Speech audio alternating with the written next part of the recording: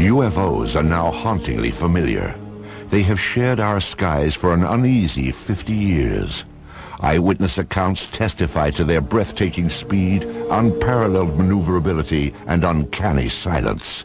They are different than any aircraft made here on Earth.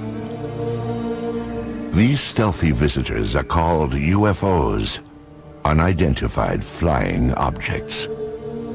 They have shown up unexpectedly in photographs taken all across the globe.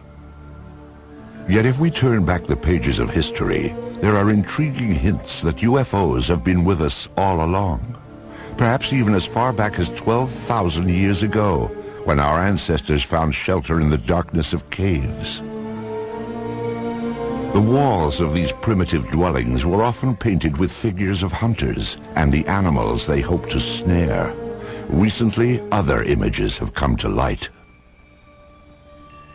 These tracings were made from caves in France and Spain, and they show pictures not ordinarily associated with hunting. Their shapes are very peculiar because they do oftentimes look like UFOs and saucers.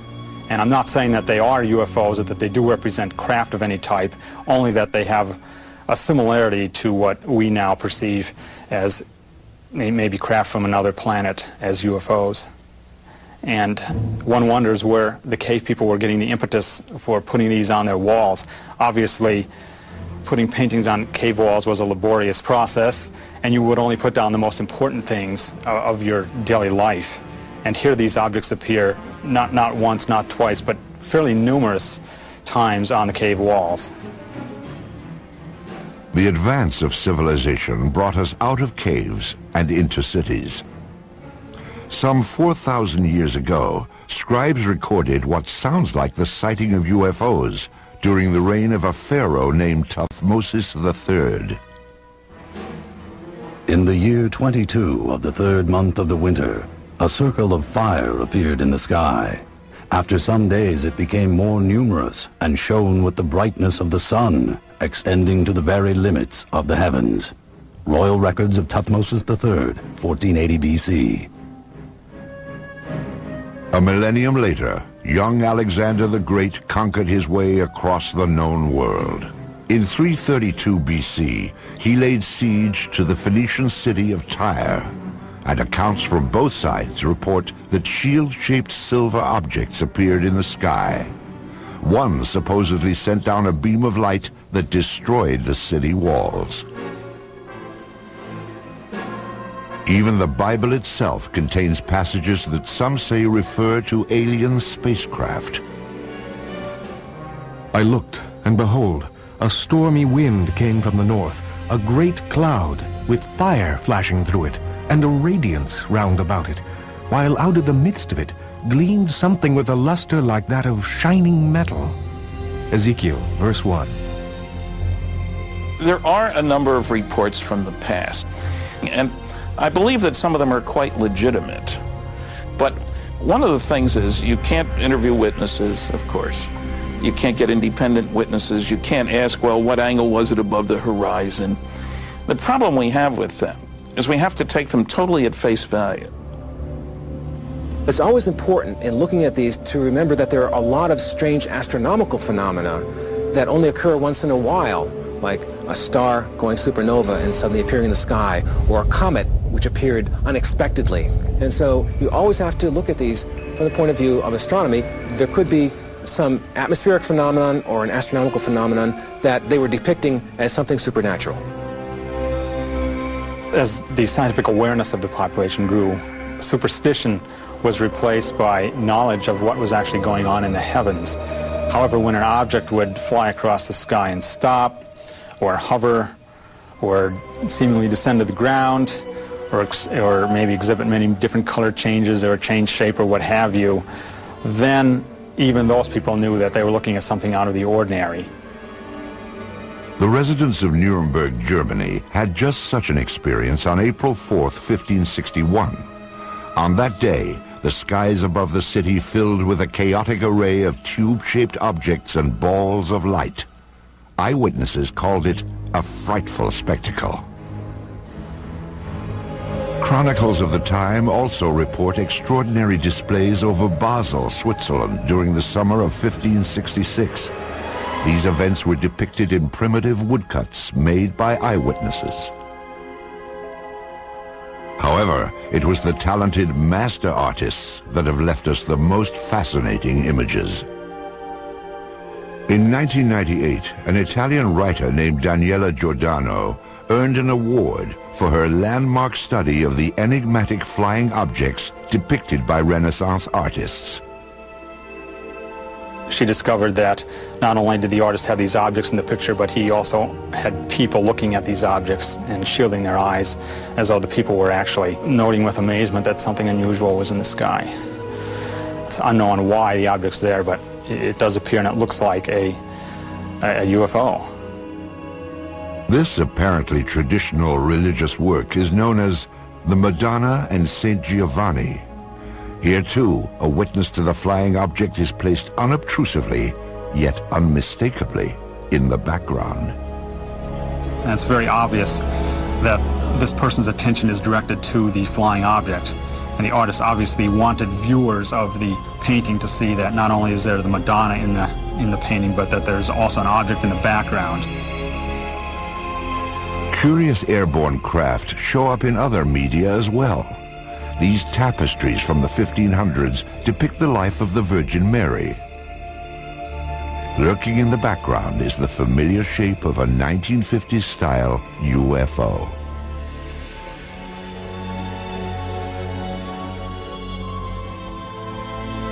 This fresco from a 14th century monastery in Kosovo prominently features what appears to be a flying vehicle. On this French coin, minted in 1680, a ray of light beams down from a colossal wheel-shaped object. Sporadic sightings continue to be recorded for the next 250 years.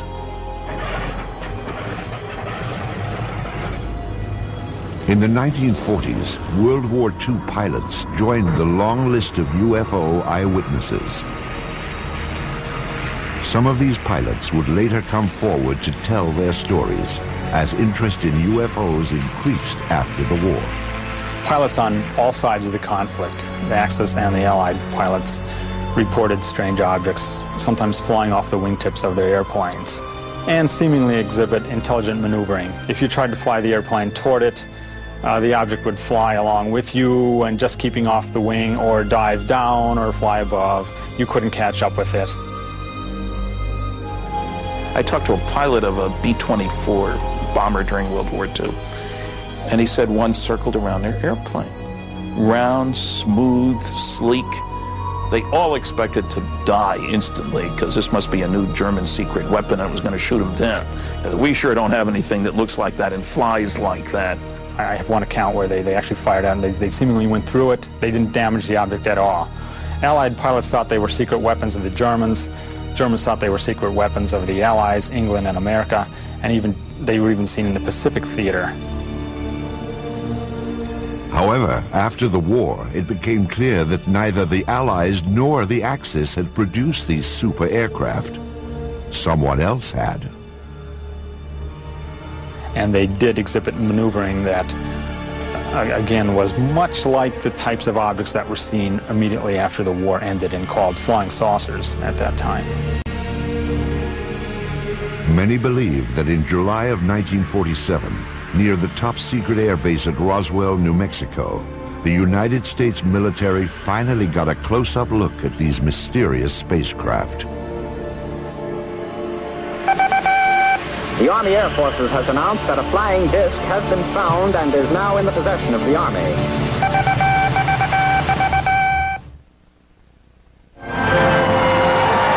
In the fall of 1945, American boys came home to a hard-earned welcome. They had faced unspeakable horrors. Now they would head for suburbia and get started on the baby boom. At the same time, another new era was dawning. The age of flying saucers. The enigmatic spacecraft that had appeared from time to time through the centuries would now take center stage. The age of innocence was over. The wave of modern UFO sightings began simply, with no photos, no radar returns, and no physical evidence. Just a story told by one man at the right time in history. Kenneth Arnold was a 32-year-old successful businessman on the summer day that his sighting took place. He sold firefighting equipment and flew his own light plane. On Tuesday, June 24th, 1947, Arnold was flying toward Mount Rainier above the Cascade Mountains of Washington State. The air was smooth and clear as he reached 9,200 feet and noticed a bright flash.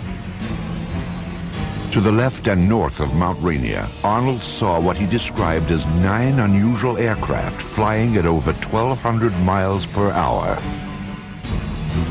As they passed the mountain, the objects were outlined against the snow. They traveled in a V formation and skittered across the sky in such a way that Arnold said they resembled a saucer skipping across water.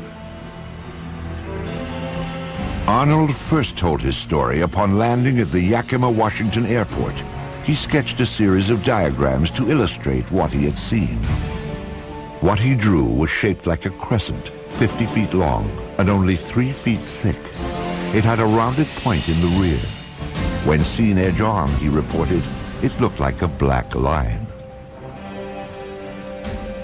It wasn't long before the story of Arnold's sighting startled the world. The newspapers quickly coined a name for Arnold's skipping discs. The name was flying saucers. Kenneth Arnold was soon to enjoy a celebrity status. The author of a book and the subject of magazine cover stories, he was looked upon as a combination of space-age visionary and screwball eccentric. The press would anoint him the man who started it all. In the days and weeks after Arnold's saucers became big news, sightings were reported across the country. Indeed, at that time, more people knew about flying saucers than about the Marshall Plan for the post-war reconstruction of Europe. But one incident above all established flying saucers in the public mind. Roswell, New Mexico lies deep in the empty expanse of the American Southwest. Today, its very name conjures up memories of a supposed UFO crash and government cover-up. It is remembered as the Roswell incident. In the summer of 1947, the Army airfield in Roswell was home to the elite 509th Bomb Group. During World War II, the B-29s that carried atom bombs to Hiroshima and Nagasaki had originated here. And so would an event that gave substance to the belief in flying saucers. Headline edition, July 8, 1947. The Army Air Forces has announced that a flying disc has been found and is now in the possession of the Army. Army officers say the missile, found sometime last week, has been inspected at Roswell, New Mexico, and sent to Wright Field, Ohio, for further inspection. Walter Hott was Public Information Officer of the 509th Bomb Group. He was the official instructed to dispatch press releases to the radio station and newspapers in Roswell. The story fed the imagination of the country, but has been the source of controversy ever since. The press release that I received stated that we had in our possession parts of a crashed flying disc. The material was found on a ranch north of Roswell. Then the story abruptly changed. General Roger Ramey took command of the Roswell situation and issued a new statement. It wasn't a flying disc after all. To me, I think it was one of the slickest cover-ups by admitting that we had the material, and then a higher authority says, no, you don't. Flying saucer or weather balloon? Both Air Force stories couldn't be true. One fact was undisputed. Something had crashed at Roswell. A rancher named Mac Brazel discovered the metallic debris in this isolated rangeland outside of town. The wreckage was strewn over more than half a mile, and Brazel alerted the base, assuming a military plane had crashed. Jesse Marcel Jr. recalls that his father, the intelligence officer at the Roswell Army Airfield, had been dispatched to the debris site to determine what had crashed there. The night that my dad came home, he was very excited. He woke my mother and myself up and said he wanted to show us something very strange. And as I recall, he said this was parts of a flying saucer. I was 11, almost 12 at the time, and I had seen pieces of an airplane and weather balloons and things like that, but this was not like anything that I'd ever seen before. And the most intriguing portion of the debris that I recall seeing was what appeared to be I-beams. When I looked at this with the light reflecting on it, I noticed what appeared to be some symbols or writing along the inner surface of this I-beam. And the implication was this was something that came from some other planetary system. Author Kevin Randall researched the Roswell incident and learned more about the debris Major Marcel had collected. You have something called metal foil, been described by various people as like tin foil or lead foil. You wad it up into a ball, you drop it on the table, it unfolds itself and there's no sign of a crease. Randall interviewed some people who say they actually handled the mysterious wreckage back in 1947. It was all wadded up when he dropped it, and when he dropped it on the table and it hit the table, it spread out just like it was water. And so they all started holding it and playing with it, and they were trying to cut it with their knives, and they tried to burn it with their lighters, and they couldn't do any damage to it at all. There were also rumors of a second crash site with even more stunning discoveries. Frankie Rowe's father said that the fire department was called to the scene. There he had observed nothing less than actual extraterrestrial beings. They'd gotten a call on what they thought was a plane crash about 30 miles north of Roswell. And when they got out there, it was not an airplane. He said it was a flying saucer that had crashed. And there were little, what he called little people. And he said one of them was still alive. That there were two that were covered up laying on the ground. And he said they had been covered up, it looked like with body bags. And the one that was walking around there didn't appear to be hurt. Through his research, Kevin Randall has established what he believes happened next. According to a number of the eyewitnesses, the craft and the bodies were taken to Hangar 84 at the Roswell Army Airfield, where they were held for a period of time before the various flights were initiated and sent out of Roswell. Randall believes that crates containing the alien bodies and flying saucer wreckage were shipped out of the heavily guarded Hangar 84, never to be seen again. When the Air Force produced one meager weather balloon at the Roswell crash debris, many concluded it was part of a cover-up. In the 50s, there was the belief that the U.S. Air Force had proof of some sort that these were alien spaceships and was covering it up to prevent panic. There obviously was a cover-up of this accident, because years later my dad said he was actually part of the cover-up because he went along with the weather balloon story. Indeed, according to Marcel, his father revealed that he had been ordered to pose with wreckage from a weather balloon. My dad explained to my mother that this was a non-event. Don't even discuss it with your friends. Don't talk about it. I was a true Air Force brat. I believed in following the orders, you know. He didn't want me to talk about it, so we did not talk about it. These people were visited by military authorities They were told to keep quiet. Frankie Rowe recalls such a visit from a man in a uniform. He started getting louder, and he kept saying, "Don't you understand? You did not see anything." And he had a nightstick type of thing with him that was kind of hanging on his belt. And he took that out, and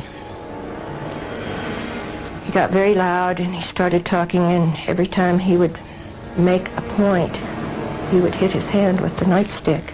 So he would say, "You didn't see anything, you were not there." And he said, "If you ever say one word about this the rest of your life, we will split up this family. If that's not enough," he said, "you know, this is a big desert out here. We can take you out in the desert." And he said, "No one will ever find your bodies." If this disturbing account is true, it can only be described as a death threat, a warning to remain silent about the Roswell incident. What was so vital to protect? In January of 1948, the Air Force would launch an investigation into the escalating flood of UFO reports.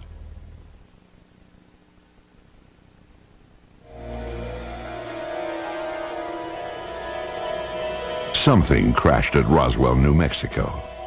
But whether the object that fell from the sky in July of 1947 originated here on Earth or somewhere in outer space has been hotly debated for more than a half-century.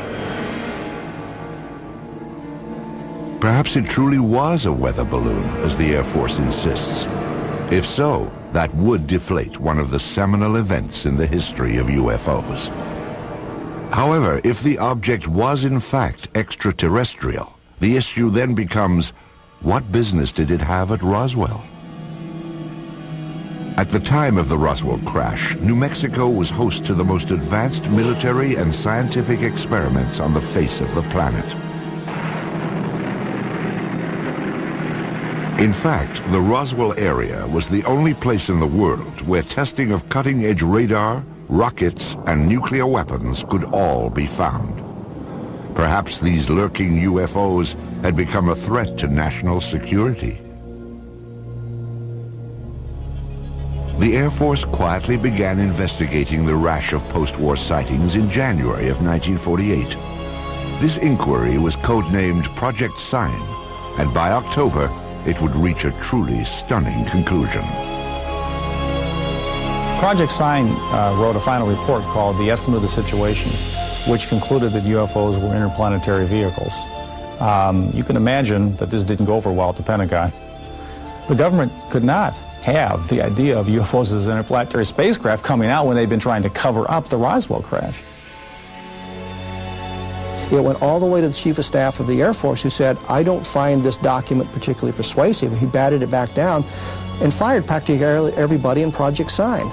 The people who were left at Project Sign could read the handwriting on the wall. If you said they were extraterrestrial, you lost your job. Your career was over. After the purge, the inquiry was revamped as Project Grudge, a name that may have suggested a certain skepticism. An Air Force insider actually characterized Project Grudge as the dark ages of UFO investigation. In August of 1951, this V-shaped pattern of objects appeared over Texas and became known as the Lubbock Lights. Grudge said it was a flock of birds reflecting the glow of the city. This film was submitted from Great Falls, Montana in 1950. It depicts bright white dots moving behind the smokestacks of a grain mill. The photographer described the objects as shiny, bright, and metallic, like polished silver. Project Grudge concluded that they were F-94 Air Force interceptors landing nearby. After 3 years of debunking UFO reports, Grudge was reorganized into the supposedly more objective Project Blue Book. Blue Book became the focus for public attention and press attention. But it was never scientific, it was never comprehensive. They didn't have radar, they didn't have computers, they didn't have people ready to go up, in aircraft with instruments to monitor UFO sightings. Typically, an officer, a sergeant, several secretaries, their job to try to tell us that there was nothing to flying saucers. Major Hector Quintanilla Jr. became Blue Book director in 1963. The objectives of the program are twofold. They're the same as they have been since 1953 when the regulation was written. First of all, to try to determine if the UFO phenomena presents a threat to the security of the United States. And second, to determine if the UFO phenomena exhibits any technological advances which could be channeled into research and development. Many of the UFO reports were easily explainable as atmospheric anomalies, like this saucer-shaped lenticular cloud formation. The man who shot this film, a Navy officer and aerial photographer, claimed he saw these objects up close before getting out his camera. He said they were disc-shaped and gunmetal colored. Blue Book determined they were high-flying birds. Astronomer J. Allen Hynek, a Blue Book consultant for its entire 16-year run, had this assessment of the project. Quote, "When Major Quintanilla came in, the flag of the utter nonsense school was flying at its highest." Blue Book's most notorious nonsense came in March of 1966, when it dismissed a wave of credible sightings, including many by policemen, as swamp gas. In December of 1969, the Air Force closed down Project Blue Book and washed its hands of UFOs. Few scientists were willing to approach the subject. However, there were some who embraced UFOs without reservation.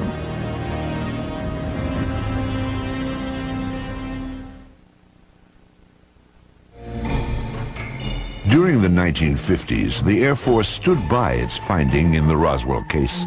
The crash was nothing more than a weather balloon. But newsreels show a public that continue to watch the skies, hoping to glimpse a spacecraft. Suddenly, people from coast to coast began seeing UFOs. What followed was a popular movement that embraced flying saucers and the spacemen who flew them. Ready or not, the flying saucers were coming. Within a matter of several days, I will myself make what might be called a flying saucer, although I don't choose to call it that because it may not respond to our controls. To the vast majority of the people in the late 40s and 1950s, flying saucers were a terrific novelty. And there was a great deal of popular fascination. There were cheesy science fiction films based on the idea that Martians were invading the Earth in flying saucers. Popular magazines printed on pulp paper would hit the newsstands in time to cash in on the trend and expand it to legendary proportions. The man behind those flying saucer legends was publisher Raymond Palmer. Palmer was a man who in his youth had been severely injured, and so he was crippled up, and he was what you would call a hunchback, I guess. He had the instincts of a carnival barker. He liked to put something over on you. And the thing about Palmer was that his fans liked having Palmer put something over on them. It was Palmer's Fate magazine, later called Flying Saucers magazine, which helped spread the idea of UFOs in the 1950s. Spacecraft from around the universe played across these colorful pages. It was here that the UFO was finally identified. Now everyone knew they were spaceships from other worlds. What followed was a craze in the 1950s known as the contactee movement. Contactees were people who said that they had made contact with space people. I was aboard a flying saucer in the Nevada desert on 11 different occasions. I was taken into this monstrous saucer by one of the men and confronted with a lady captain. Beautiful complexion, beautiful appearing woman, and they're peaceful people. They mean no harm to us. They come down here to investigate what's going on Earth.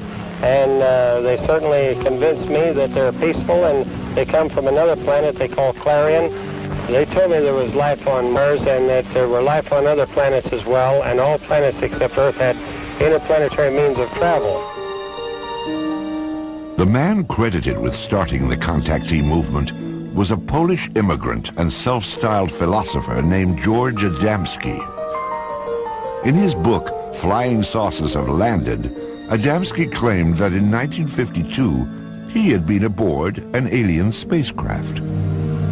I was picked up on a desert, in California desert, and I was taken to the mothership and they were flown around, not too close to the moon, but with instruments, similar, you might say, except it wasn't a camera, it was regularly sort of a telescopic instruments that we were able to see what was on the moon on the other side of it, see? Adamski's book detailed his meeting with a man from Venus called Orthon.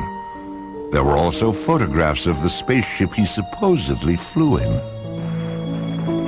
Adamski's books also reflected the political climate of the 1950s, like growing concerns about the arms race between the United States and the Soviet Union. When Orthon departed, he would leave behind these enigmatic footprints. Adamski said they contained a message urging an end to nuclear testing on Earth.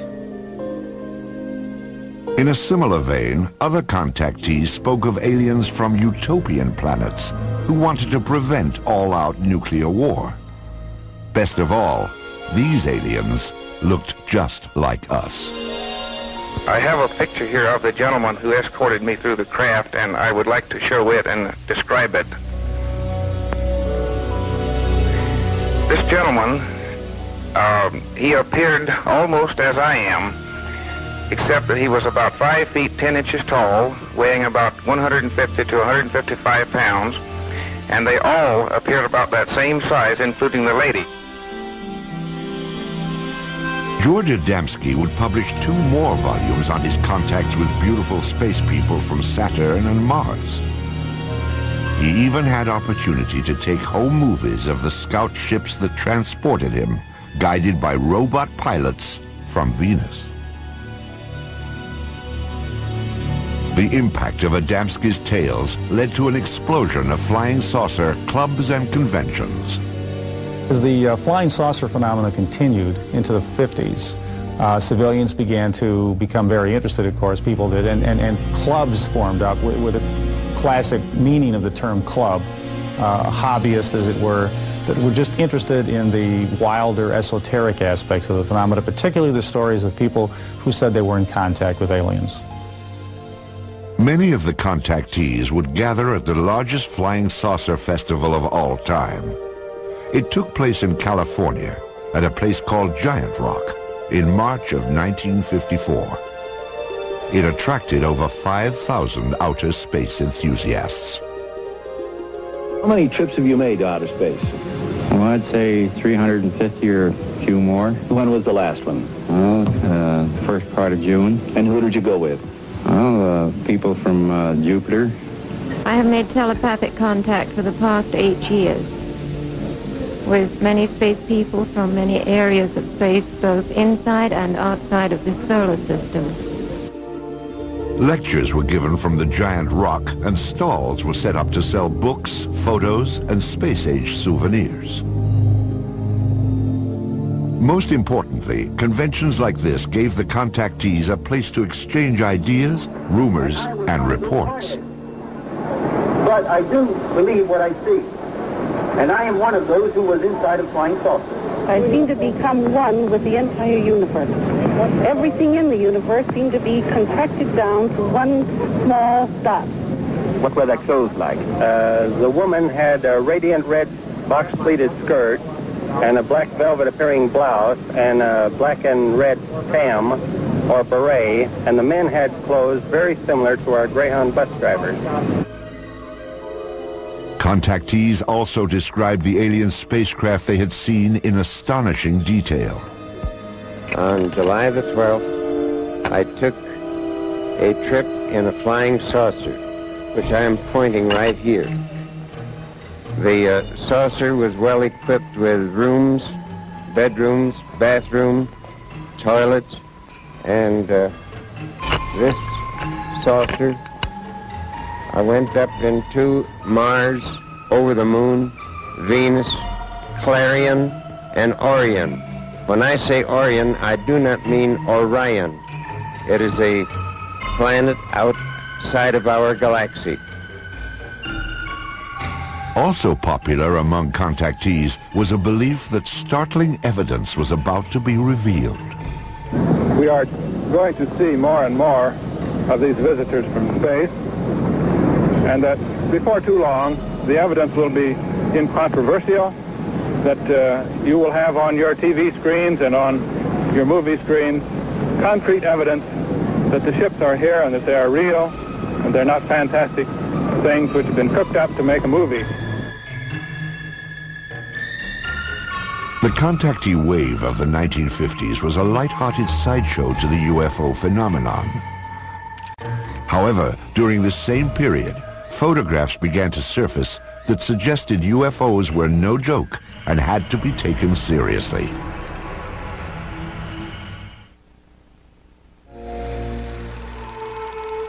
They are round, they are cigar-shaped, and they are cylindrical. Some appear to be sleek and smooth, as if made of stainless steel, while others appear bolted together from some alien cast iron. At night, they are described as having flashing lights. They appear without warning, streak across the sky, and disappear. Many UFO films and photographs have been identified as natural phenomenon or hoaxes. But some UFOs appear in photos when we least expect them and defy explanation. UFO photo cases are tantalizing because they're some type of what you might think of as objective proof. The UFO phenomenon is ephemeral, and normally all we have are reports of witnesses on a piece of paper on a tape recorder. But with photos, you think you have something physical. Indeed, photos offer some of the most convincing evidence that extraterrestrial aircraft may be real. This series of photos remains among the most compelling examples of what ufologists call a daylight disk. The photographs were taken on July 29, 1952 by George Stock, outside of his lawnmower shop in Passaic, New Jersey. Stock reported that as he was working outside at 4:30 p.m., he looked up to see something unusual flying overhead. Using an inexpensive box reflex camera, he snapped pictures of what he described as a disc-shaped object with a metallic bottom. It hovered momentarily, then accelerated and flew away. All that remains of this astonishing daytime visitation are a few pictures. But are photos reliable evidence for UFOs? Dr. Bruce Maccabee is an optical physicist employed by the United States Navy. His official research involves high-energy space lasers, but his interest also lies in the detailed analysis of UFO photographs. Of particular interest to Dr. Maccabee are photos which show no evidence of a hoax or misidentification and cannot be otherwise explained. One such case began at a farm in rural Oregon in 1950. These are two photos taken by a farmer and his wife in 1950 in McMinnville, Oregon. Here's the first photo and here's the second, and we'll get a little bit of a blow-up on these. Using image enhancement equipment, Maccabee brings into focus the startling photographs that were taken in the early evening with a simple camera. You can see that it's an oval object with a little thing on the top, like a little protrusion at the top of it. This is obviously a hoax of the real thing. There's no halfway point. You can see the image clearly enough to see that it's not a bird or plane or Superman. So the next question is, what could it be? And if we go back over here, we can see that there are electrical wires right up above the object, looking again at the blow-up. And now the question is there any evidence of a suspension underneath the wires? A contrast-enhanced version of the Oregon photo reveals minute scratches that Maccabee must distinguish from a string or line that might have been attached to the object to suspend it for a hoax. No one has found any evidence of a line going up above the object. There is a possibility that this thing might have been thrown and photographed, except that the image is not blurred by motion. Agents of the Air Force and FBI questioned the couple who took this picture, and authorities later confiscated a copy held by the local newspaper. No one has yet explained why. This photograph is another of the more credible UFO pictures ever taken. It was snapped in Brazil by a government survey team in 1958. A Brazilian naval photographer on a ship was there with the rest of the men when they saw an object shaped like Saturn, in other words, an object with a ring around it, flying toward an island that they were near, Trinidad Island, flying around the island and then taking off in the distance.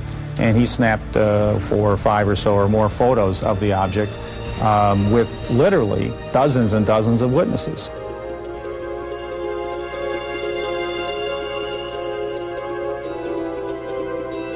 The sighting lasted nearly 2 minutes. First, the object was reported to have approached the island, then it disappeared behind a mountain. It then reappeared before moving off at high speed toward the sea. This is clearly a structure that somebody built. It doesn't look like anything that we have on Earth. There were all these witnesses who saw the picture being taken. For these reasons, the photographs are unusually evidential and have to figure in any kind of case for the reality of UFOs as somebody's technology. Because this is a multiple witness case done by scientists and a professional photographer, and it has many photographs, it probably has to be taken seriously as the #1 photographic case in UFO history. Soon after the photos were taken, Brazil's president, Juscelino Kubitschek, ordered them released to the press. His action stands in stark contrast to the apparent secrecy of official UFO inquiries in the United States, beginning with the Roswell incident in 1947. Even today, requests for government records are routinely refused. Documents that are released are often censored to the point of uselessness. Perhaps it is no surprise that many suspect a government cover-up and conclude that unidentified flying objects may indeed originate somewhere other than Earth.